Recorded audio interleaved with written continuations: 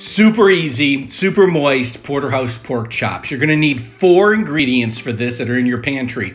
Worcestershire sauce, hot sauce, balsamic vinegar, and a bold and spicy mustard. You're gonna use a 1/4 cup of the Worcestershire sauce, then a tablespoon of the other ingredients. You're gonna take these and put them into a little bowl, mixing them up as you go along. Add some salt and pepper as well.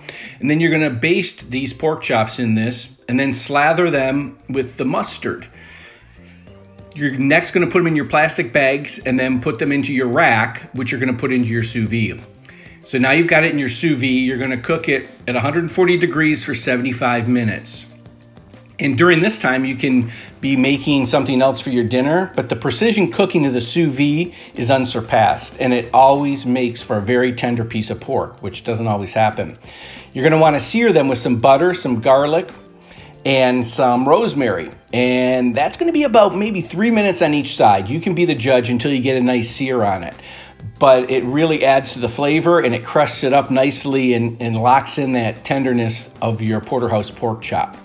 So now you've got it served up with a nice salad, and it makes for a wonderful dinner. And it makes for a really easy dinner, and believe it or not, these 2 pork chops are only $7. But look how moist and pink that is. It's really an easy West recipe. So thank you for watching, and hit the subscribe button if you'd like. Thank you.